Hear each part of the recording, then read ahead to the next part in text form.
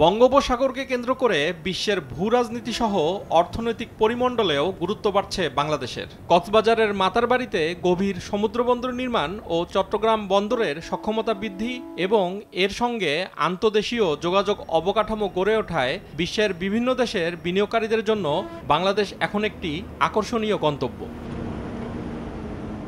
বাংলাদেশকে নিজেদের বিনিয়োগের সবচেয়ে সম্ভাবনাময় ক্ষেত্র হিসেবে মনে করছে বিশ্বের শীর্ষ তেল রপ্তানিকারক রাষ্ট্র সৌদি আরব।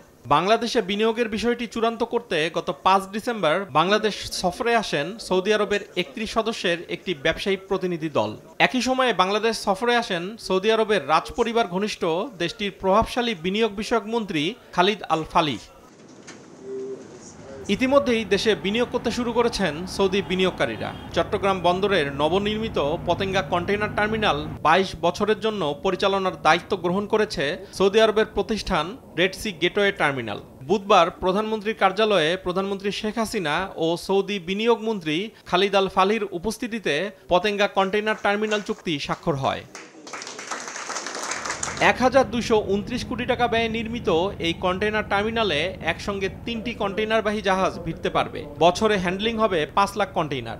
এই বন্দরের অবকাঠামো ও কৌশলগত অবস্থান মুগ্ধ করেছে সৌদি প্রতিনিধি দলকে। টার্মিনালের অদূরেই রয়েছে চট্টগ্রাম শাহ আমানত আন্তর্জাতিক বিমানবন্দর। ফলে এই টার্মিনাল ও চট্টগ্রামের আন্তর্জাতিক বিমানবন্দরকে ঘিরে একটি মাল্টিমোডাল লজিস্টিক্স হাব গড়ে ওঠার সম্ভাবনা দেখছেন সৌদি বিনিয়োগকারীরা।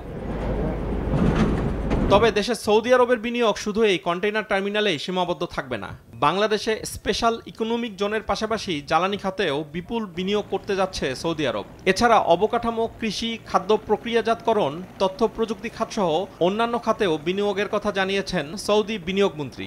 Energy is a big area for Saudi Arabia to be investing in, so inshallah we'll see a number of companies investing in power generation, in infrastructure, agriculture, food processing, technology, data centers and cloud computing and many other fields.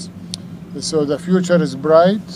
মূলত প্রধানমন্ত্রী শেখ হাসিনার দুর্দর্শী নেতৃত্বে অনুপ্রাণিত হয়েই বাংলাদেশে বিনিয়োগে আস্থাশীল হয়েছেন Saudi বিনিয়োগকারীরা।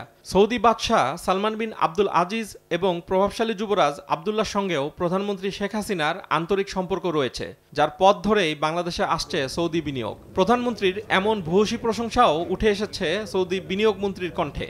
We all know Sheikh Hasina to be a wise and visionary leader.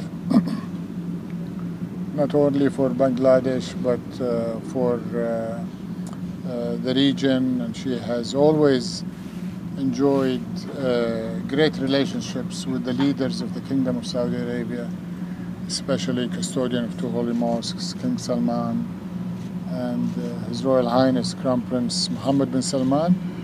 বাংলাদেশের সবচেয়ে বেশি প্রবাসী আয় আসে সৌদি আরব থেকে, যার পরিমাণ বছরে $৩৭৬ কোটি। বাংলাদেশের অর্থনীতিতে যা গুরুত্বপূর্ণ ভূমিকা রেখে চলেছে। রেমিট্যান্সের পাশাপাশি সৌদি আরবের সরাসরি বিনিয়োগ দুই দেশের অর্থনৈতিক সম্পর্ককে আরও জোরদার করবে, তা দেখতে এখন শুধুই সময়ের অপেক্ষা। রাইসুল ইসলাম, সময় সংবাদ।